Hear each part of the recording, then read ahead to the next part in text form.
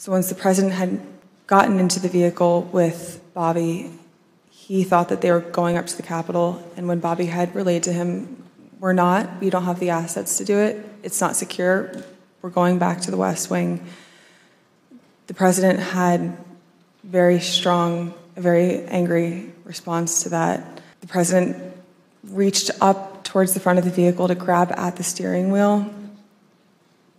Mr. Engel grabbed his arm, said, "Sir, you need to take your hand off the steering wheel.